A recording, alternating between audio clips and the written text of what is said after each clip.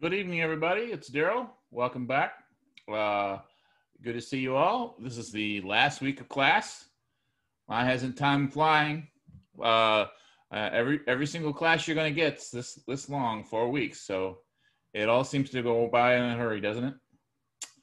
So I've been grading all day and loving what I'm seeing. I've seen a lot of great presentations. Seen a couple that need some help. But I'm a little over halfway through. So if I've graded your presentation, you should have feedback waiting for you. If you haven't gotten any feedback yet, you'll get it tomorrow. Um, these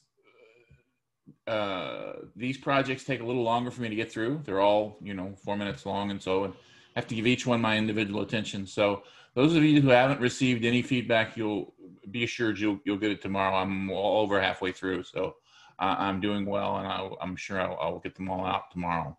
But those that I have seen, I've been very pleased with. I think you guys are really on target. You're doing really well. So we're moving on into week 4.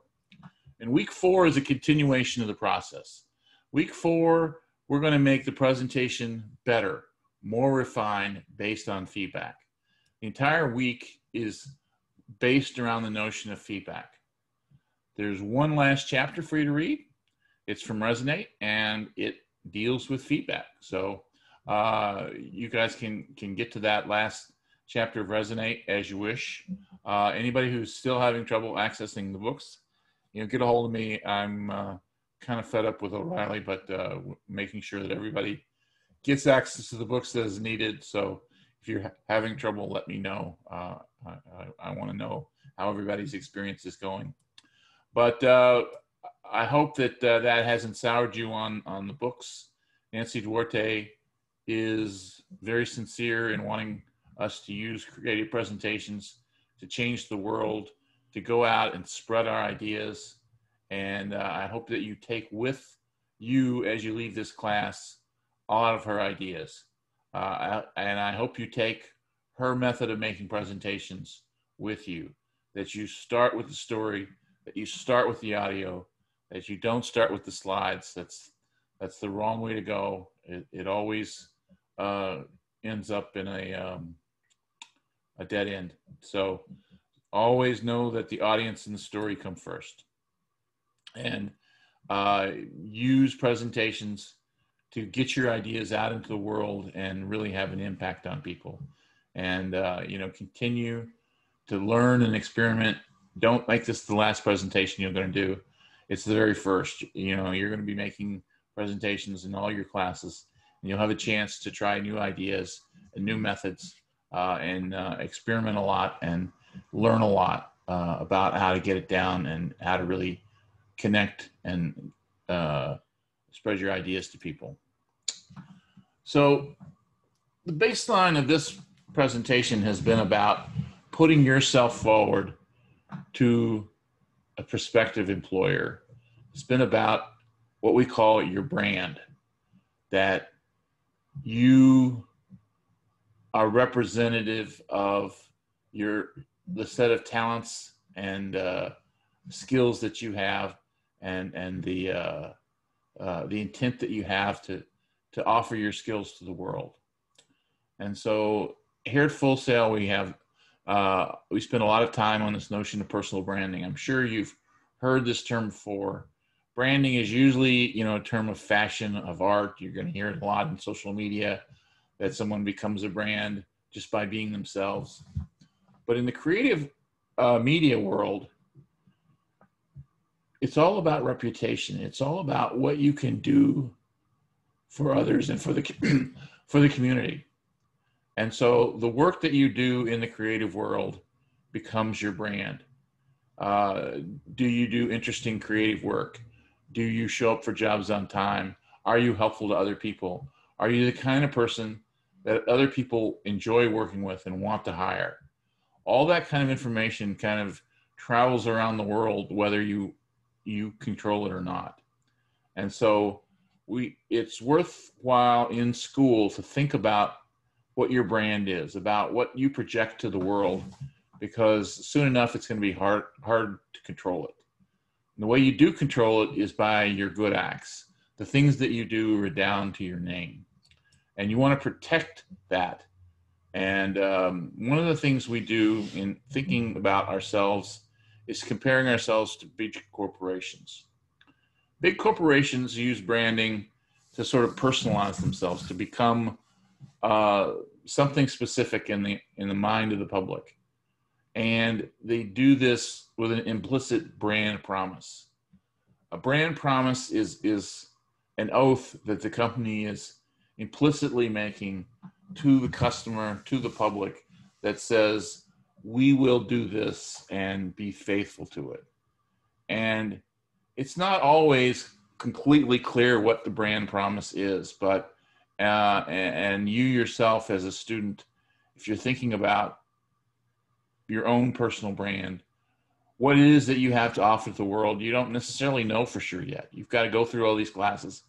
As you're learning all these classes, this week I asked you to imagine that you'd taken these classes and you gathered all this information from them. Well, what you're going to find is that not only are you going to gather the information you expected, but you're going to learn a lot that you didn't know about, didn't expect. You're going to find skills that you're really good at that you didn't realize that you had. And so this exploration becomes your brand. It's what makes you unique. And that's what you want to be taken care of. And so protecting a brand has a couple of components to it. It really is about almost like hail. How do people know that the real you is speaking? And a lot of the same components apply. You want to be transparent. You want to be completely real with people. You have to be honest about what you can and cannot do. As you go out into the world as a new graduate, you might think that the only important thing is just to get the job, to get through the very first interview. And people might ask, do you know Photoshop? Do you know Maya? Do you know this program or that? And the easy thing to do is just to lie and say yes, thinking that maybe you can go home that night and watch a few YouTube tutorials and pick it up. But the truth is that you've got to be scrupulously honest with people, because they'll always find out. If you say you could do something and you couldn't, that will come through. So it's always the best policy to be very clear about what you can and cannot do. And you need to be secure enough in who you are that what you can do is worthwhile to people and is worth offering. Be unique. This is where those hidden skills come into play. As you go through all your classes, you're going to discover that there are certain things that you can do better than your classmates. Maybe things that you don't even really know about yet. Maybe you're planning to be a master animator and you suddenly discover that you're really great at rigging. You're really great at getting into the underbones of a 3D character and making it move and live and so forth. And that becomes your specialty.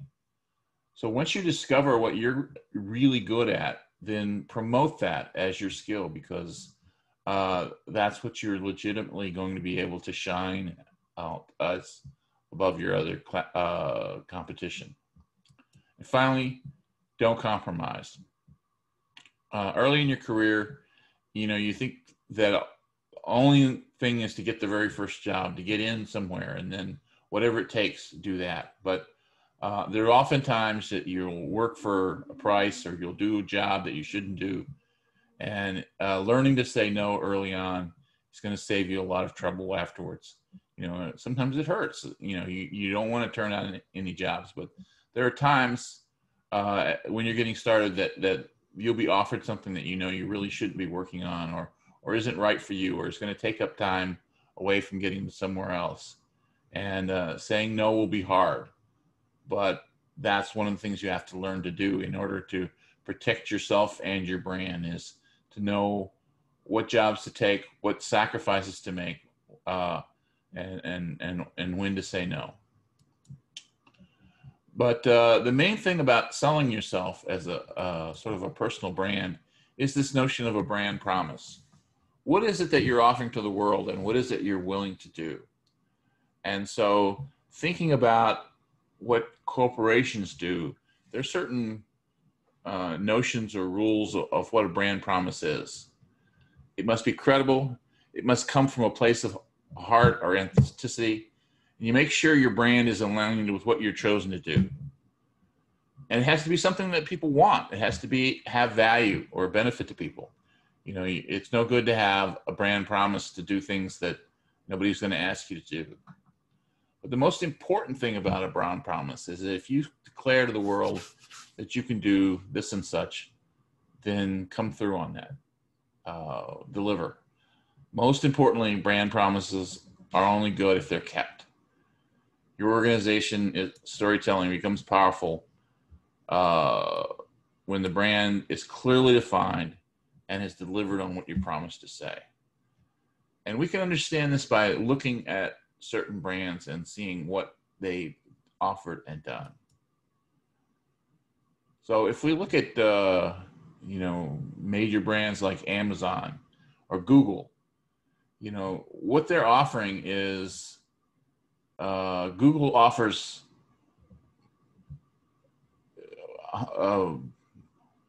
great data accuracy, great technical proficiency. Amazon offers enormous ease of use. Amazon bends over backwards to make it easy for you to purchase. They're not necessarily always the cheapest, but they're always going to be the most convenient. Their website is the easiest to use. Their delivery is the fastest. They've got the most distribution centers around, so that it just becomes second nature to think of buying from Google first, or buying from Amazon first. And that becomes a fulfillment of their promise. Their promise is not that they have everything or that they have the cheapest price. Their promise is they're going to make the experience of shopping with them more convenient, more easy to use, more a simplistic part of your life. And that's what they do. Let me get out of place here. I'm out of sorts here.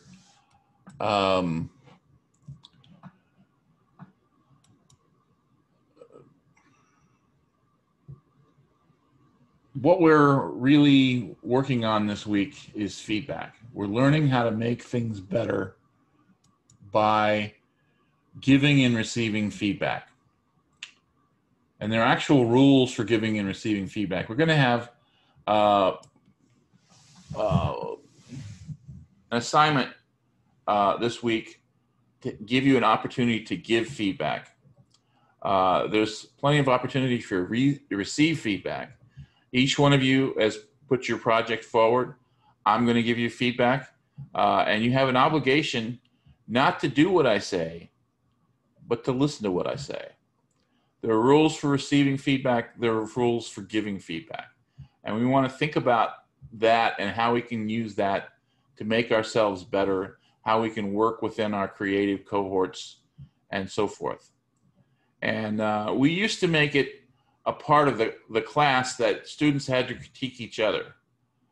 But the fact is that if one student lets you down and doesn't provide a critique, then that means that the other student has not received the benefit that they were expecting to get. So we put in a special assignment this week, 4.3, for people to practice giving feedback. And we've made the notion of students critiquing each other optional.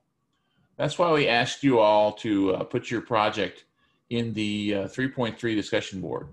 That board is still open. You guys can go back and look at it. And if you go back and look at it today, you'll see that a lot of your classmates have put in their projects that they turned in to me last night. And those projects are up and available. And each person that put their project there is seeking feedback from their fellow students. Now, this is all voluntary. Nobody has to participate.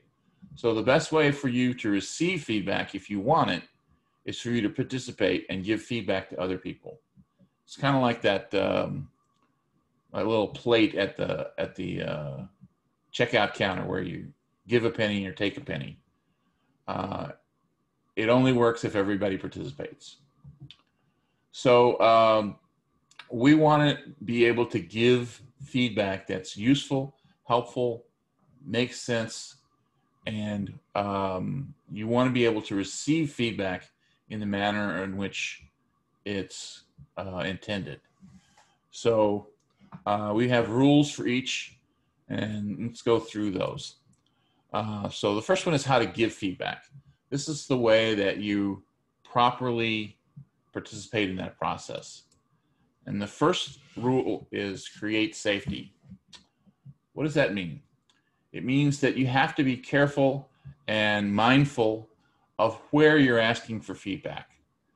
You really don't want to go on Facebook or Reddit or someplace where people can be anonymous trolls and ask for feedback about your project, because it's the nature of the internet that people who are anonymous are going to say mean things just for the fun of saying mean things. And you really don't want to hear that stuff. So you want to seek feedback on your project among a group that you know has your back. And your cohort of classmates fits that bill. You're all going through school together. You're all supporting each other. You're all here under the professionalism guidelines of Full Sail. You know that your classmates are going to treat you with respect, and you all have each other's best interests in heart. Now, when you go out into the working world and you get hired by a creative firm, then your coworkers at that firm are going to create the same zone of safety for you. That's where you can expect to find good, useful feedback. But you want to do it in a place where you can feel comfortable. You know that you're not really going to be targeted or people are going to take cheap shots, and everyone has your best interests at heart. Second rule, be positive. Now, that doesn't mean only say nice things. It means only say things that are proactive. Don't give feedback on things that are baked into the project. You know, like, I told everyone that they had to talk about their brand. So you can't give someone feedback that they shouldn't talk about their brand. It's part of the project. So things that can be changed. Talk about stuff that's actionable, that's fixable, that really will make an improvement and can be done in reasonable amounts of time. Now, along with this is another corollary: be specific. Your feedback has to be something that people can actually think about engaging in and doing. So bad feedback is something like, looking at your slides, I don't like your fonts. Maybe a truism, but there's nothing anyone can do with them. Saying I don't like your fonts just says, well, they're not good now, but what should I do about it? So to give good feedback, you should say something like, you know, your fonts are so thin that they're hard to read from far away. You should use a thicker font. Maybe choose Universe Bold. And in that case, you're giving someone very specific advice about what they should do. You're not necessarily commanding that they're doing it. The other person who's receiving that advice has the notion of being able to think about it and choosing whether or not to do it. But if they chose to do it, they know exactly what to do, because your advice is specific enough that you're telling them what can and couldn't be done. So don't talk in generalities. Don't talk about things that don't have a changeable, fixable aspect to them. Be immediate. All right, it's not any secret here that we're all on deadline. We've got to get these things done by Sunday. And as you go out into the book world, that's not a secret that for probably the rest of your life, every project you're working on is going to be on deadline. So when someone asks you for feedback, if you can't give that feedback then and there in that moment, find out what the time parameters are, because there's nothing more frustrating than receiving really good advice after it's too late to use it. And since we're all on deadline and we all have specific time frames, you need to be mindful of those time frames for other people to work on it. And in our case, most of you should be getting your projects posted in the class discussion board today or tomorrow so that other people have a chance to look at it. And those of you that are going to give feedback to other classmates, You should try to get that done by Thursday or Friday so that the person whose project it is has time over the weekend to think about that advice and implement it or not. Nobody should be giving out advice at 9:30 on Sunday night because it's too late for them to make any changes. And finally, provide tough love. We all want to protect each other's feelings, but if someone who's a colleague is completely wrong and they misunderstood the assignment or they've just heading in the wrong direction and they sort of have to pull it all out and start over again, you're not doing them any favors by not telling them. They're going to find out eventually. And so the sooner you can put them on the right path, the better. And better that it come from a friend than from someone else or than from a boss for certain. So providing tough love means that if you're really going to help your colleagues out and they're completely off base, you need to let them know. Now, this may sometimes just be a matter of opinion. So you may think they're off base and they may disagree with you. That's fine. That's the nature of feedback. But don't be afraid of telling someone something that you think they ought to know because you think you'll hurt their feelings. You'll find a way to say it in such a professional way that it's about the work, that it's not personal, and that they will get the information they need to know. So here's how the rules for giving to receiving feedback. Those are the rules for giving feedback. If you were asked to give feedback on a project, those are the ways that you should go about it. Now, to receive feedback, number one rule is cultivate a growth mindset. What does that mean? It means that people who are agreeing to give you feedback are doing you a favor, and you need to completely hear them out, and you need to not be defensive or interruptive about it. Oftentimes people say they want feedback, and really all they're looking for is fishing for compliments. And if they don't get compliments, they cut you off.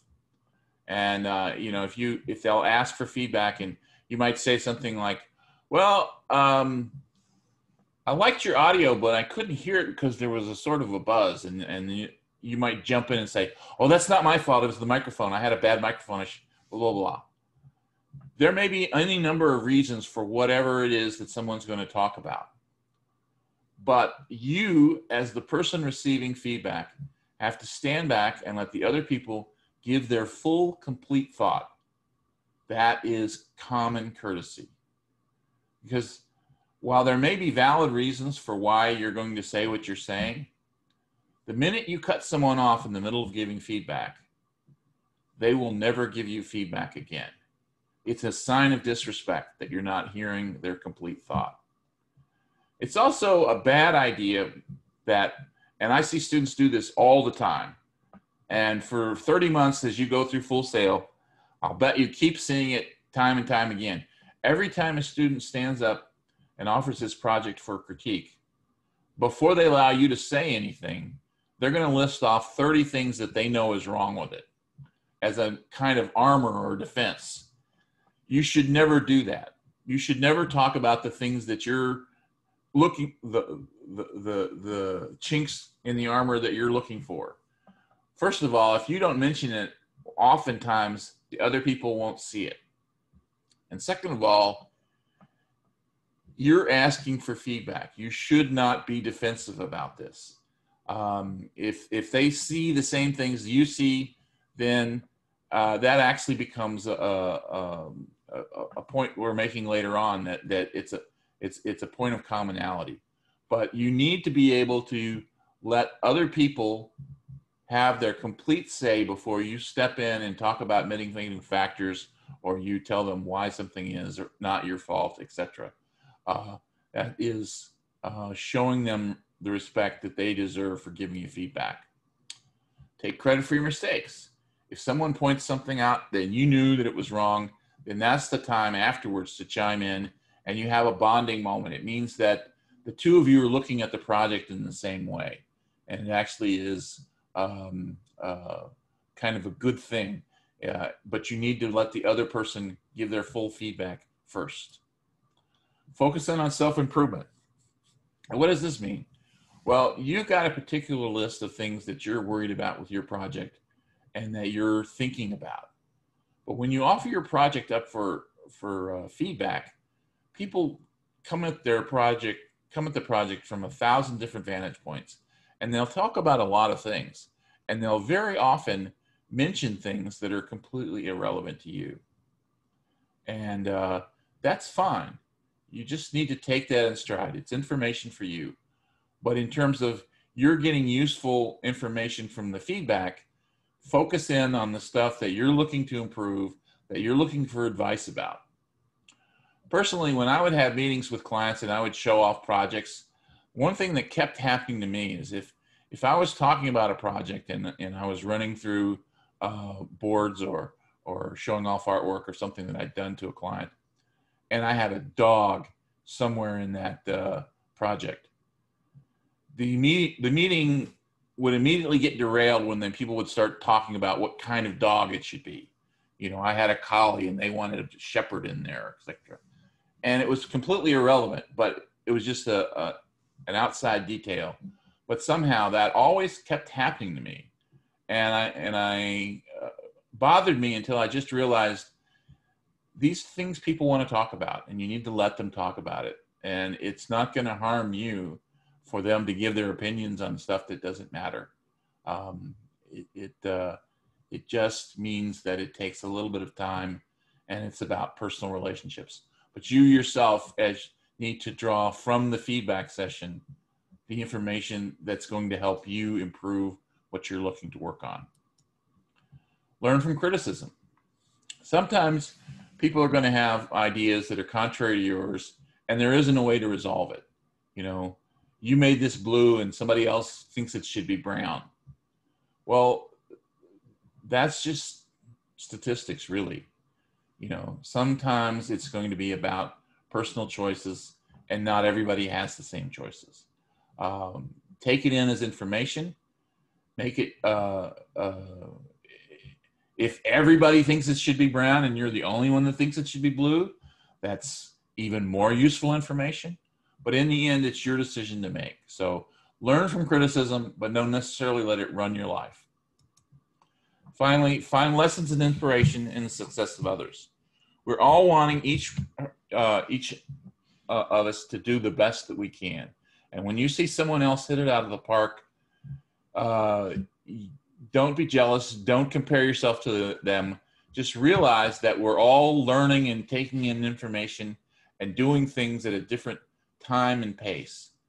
And that you can take their ideas and make them your own at some point down the road. So if you're taking all those lessons in, at some point you're going to end up using their ideas and making them your own. And that makes all of us better. So those are the rules for receiving feedback. So this specifically has to do with an assignment we have this week, 4.3, called presentation feedback. I'm going to dump out of my slides here and get to the browser here. So 4.3, it's very much like our 1.4 assignment in week 1, where you looked at a bunch of TED Talks. It's much simpler. It's not going to take anywhere near that amount of time. But what we've done here is that we've made you've got to download the instructions PDF. So anybody that has difficulty with the instructions PDF, I'm actually going to put the links for the student files in the announcements. You'll see that probably tomorrow. But if we look at the instructions PDF, on page 2 of the instructions PDF, we've got links to 3 different student projects that are on YouTube. And these are actual student projects. They are all pretty good, but they're not perfect. They can be improved. So this is your chance to critique these projects and figure out what they did right and give them advice on how to make it better. So each one of these is linked to a YouTube file, and it'll be a good chance for you to see. And at the age of 15, I began wanting to follow my dream goals as a digital. they're all different types of projects, different types of authentic, passionate, presentations, and different types of degree programs. Strong. I'm a professional musician, a songwriter. So we want you to watch all three of these and then pick one. Remember, you don't need to do all three. You just need to pick one. And once you've picked one, we want you to answer a couple of questions. As you'll see in the instructions, we have prompts here. So tell us what you liked about it. Tell us what you think is potentially problematic. And I want you to give each one of these a specific piece of advice. So all you have to do is pick one of the three student projects to write about. And I want you to write 1 or 2 paragraphs, not very long. This assignment shouldn't take more than 15 or 20 minutes. You can do this as a simple text file. I don't need you to make any kind of special multimedia out of it. You don't have to add any artwork or anything like that. You could even write this up in the feedback box if you like. It's better off if you make a text file and upload it. But if you want to put it in the text feedback file, that's fine. Anything you want to do to write it, but answer these questions for me. Tell me what you liked, what you think worked well. Tell me what you think the student should do to improve on it. And here's a question from last week. Which of the 3 pillars of presentation does this appeal to? Are they appealing to ethos, pathos, or logos? So just, put that in there. And so I want you to write 1 or 2 paragraphs telling me what you think the student did right, what you think they could do to make it better, giving me good, actionable advice, feedback on improving it.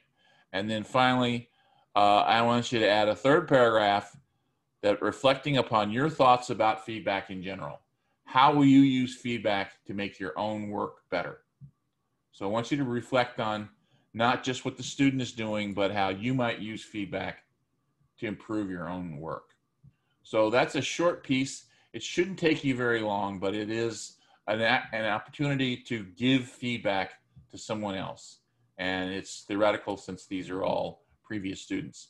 But these YouTube links, I'm going to also post them in the announcements later, but you can get them in the instructions PDF. So you just have to go into 4.3, download the instructions PDF, and that's the 4.3 assignment. Shouldn't take very long at all. And then the other main assignment this week is what we've been working on all along. It's the final version of your brand assignment. And some of the rules for the brand assignment, if you go in here, there's a nice little video that there's a PDF that really doesn't change things too much. Oops, that's the wrong one. It's here's the PDF. It just goes over what we're looking for in this final project and some of the things that are different about 4.4 from 3.4 is one is you cannot turn in exactly the same file. So even if I told you you did a fantastic job in 3.4 and I gave you 100%, you cannot turn it in the same file. You have to make some change. You have to add more art, take some art out, change a word or two in the voiceover. It's up to you how much or how little you want to change it. There is no percentage amount, but you cannot turn in exactly the same file. So this is the week in which we're improving, we're embellishing, we're finalizing the work. Now, some other things that we want to make sure that this thing is self-running. So that means that if you're turning in a PowerPoint file, I don't want to have to click to go forward. I don't want to have to click to engage audio. I want everything to run automatically. As soon as I open that PowerPoint file, everything starts playing for me. So if you're working on PowerPoint and you currently have to click to advance slides, I want you to make it sure so that it runs automatically for the final. That's part of what we're doing to finalize our projects. And it's even a better idea if you can export it to video. Sometimes your PowerPoint projects have a little difficulty exporting to video. But if you didn't work in PowerPoint, a lot of the other methods go straight to video. If you worked in Adobe Spark exports as an MPEG-4 file. So that's a video file right then and there. And it means that you have automatic playback. Now, it's not part of the assignment, but we highly recommend that if you've made your final project into a video, that you then take another step and upload it to YouTube and present it as a link from YouTube. The advantage here is just archiving your work. As a student, you're going to go forward from project to project. You can keep all your work on your laptop, but that presents a vulnerability. If your laptop is ever broken or stolen or crashes, you might lose some work. And so if you finished a project and you want to keep that final project around, the best way to archive it is to use the free server space of YouTube. You know, YouTube's part of Google, and they have unlimited server space, and they're very reliable in terms of keeping things up and running and so forth. And you can put stuff on YouTube and keep it private. So if you don't want to share it with the world, you can still use their space as your personal storage. But because of the size of a video file, oftentimes these video files that you guys are creating are 300 or 400, 600 megabytes. So if you wanted to share your project with someone, that's an awful lot of file to be sending as an email or shooting through the internet somewhere. So if you can store it on YouTube and just send someone a link to watch it on YouTube, that's a great way to share your work with people and archive it. So again, we're not making a requirement. We're not getting any money from YouTube. We're just saying that's a great use of a free resource that's out there. And as you go through school, it'll be a great way to archive your work as you go from project to project. And whether you let other people see it or not, it's completely up to you. But if you've got all this great work and suddenly you had, you know, some chance meeting with some big entrepreneur who could change your life, you'd have a way to let them see your work almost instantaneously. And the last thing we want you to do with 4.4 to make it different from what your first draft is we want you to create what we're calling a changes list. We want you to create a short file in which you tell us what you did that you changed it from the first version to the final version. So this is a short text file. I don't really want it in the project itself. This is an additional resource that you're going to upload. So it's a text file, it's a Word file, you can upload it. You can actually put it in the, again, the feedback box if you want. So once you upload your final project, your 4.4, we also want you to give us a short file saying, this is what I changed. And the changes list, this is a very common thing in the professional world, and, you know, to keep track of what's happening from project to project. But it also helps us to see that you're managing how you're improving the project and so forth. So don't forget to create and upload a changes list with your final version. And that's pretty much what we're asking for. There is a final thing here, and we want you to save this for the end. It's called Portfolio Competency Self-Reflection. And this is just a short file in which you reflect on how you did this month. Talk about what you expected out of the class and how you think you did. And this helps us to improve the class. It helps us to know how you're feeling about the work that you're doing and so forth. And we want you to do this at the end after you've completed all the other work. But we do want you to do it. It's not for a grade, but we do hope you do it. And you can do it either as a written document or a video file. So if you find it easy to do the web video talking head kind of thing, you can just turn on your camera and talk for a few minutes and answer the questions. But as you read the instructions here, you're going to see these are what we're asking you to tell us about, and it's not really going to be very difficult. And once you start talking about yourself, you know you love it. So try to get that done as well. It's really helpful to us to improve the class. So this is what we're asking for this week. Everything is due on Sunday night. If you need more time, get a hold of me and I can give you more time. But what's going to happen is that as soon as this class closes on week 4 at midnight on Eastern Standard Time, that a minute later, your next class opens up. So back to back, this is the way it works here at Full Sail. As soon as this class closes, your next class opens up.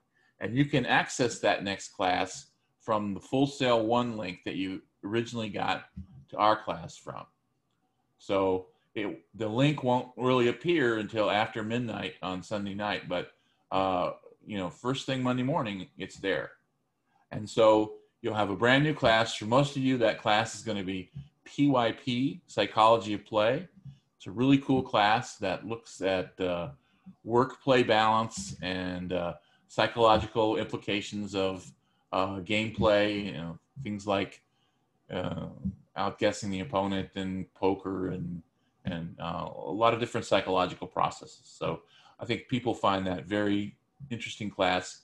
And those of you that have been struggling with time management, there are tools in that class to help you manage your time and figure out how to create some student-only space in your hectic life.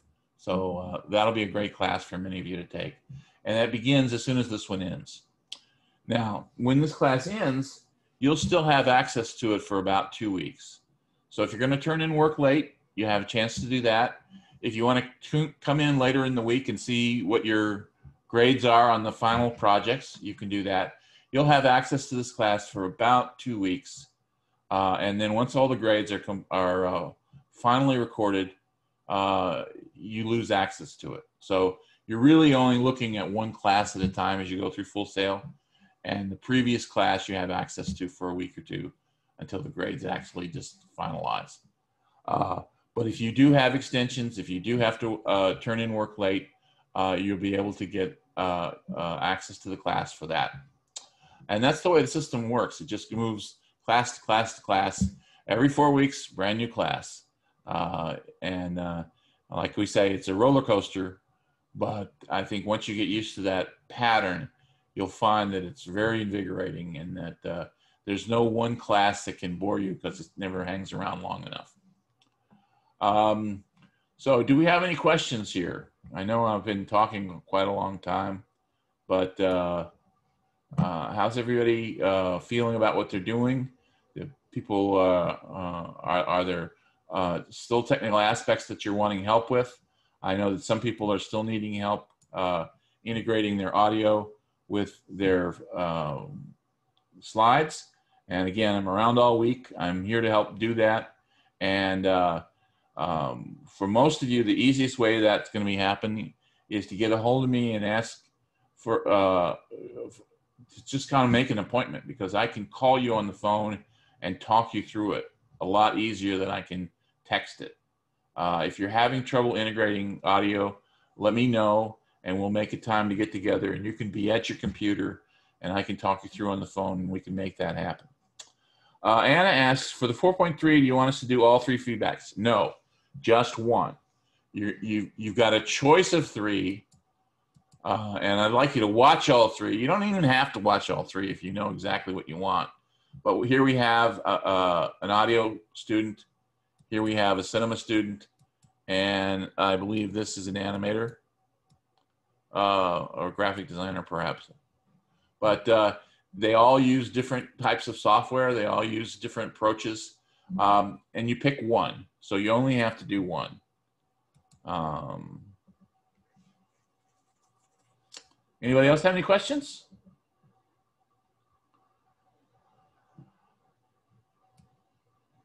All right. Just as an aside, one of the things that happened right before we came on the air, I know lots of people you know, their choice of who they want to work for, their dream employer, it's always Blizzard. I just found out today that Microsoft bought Blizzard. So your dream employer shifts a little bit if that's where you're at. Oh, it's Bethesda. I'm sorry. But yeah, big news in the game industry. Microsoft's got billions of dollars in there. They're looking to buy them or looking to spend them. So that means there's they're looking to hire folks too. So anyway, no need to get into that kind of gossip. I'm going to let you guys go. But know that you're moving into an industry that's got lots of things going and lots of business deals happening and lots of employment to be had. So, you know, gear down, get through school, and go out there and make your fortune. This will be the last live class we have. So those of you watching on video, make sure you get it done and click through. And anybody that needs help, I'll be around all week. And you've been a great class, and I wish you good fortune. I'm going to keep track of how everybody does as they go through school. I have lots of students that have gone on and done really amazing things, and it's always great to see and track your progress. So I wish you guys luck as you go through Full Sail, and I want you to have a great week. Good night, everybody.